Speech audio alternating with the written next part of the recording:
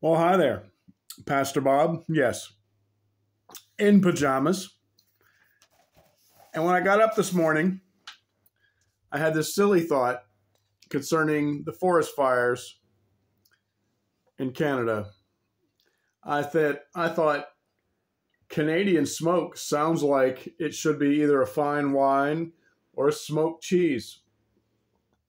So I made the joke about smoke, that it comes from the Great White North, that is, Canada.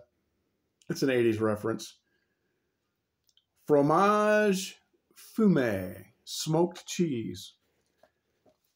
And you're saying, what a silly man. But it's all over the news, air quality warnings and all of that, from something that seems so far away. But the effects of it are felt right here in my own backyard. It reminds me that we are all connected in some way.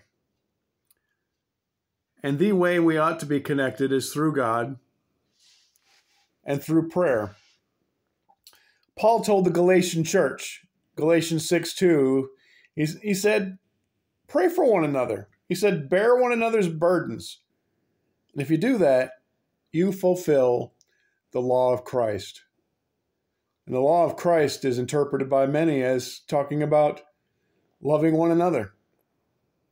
And what better way to love one another than to intercede on their behalf, talking to God about them.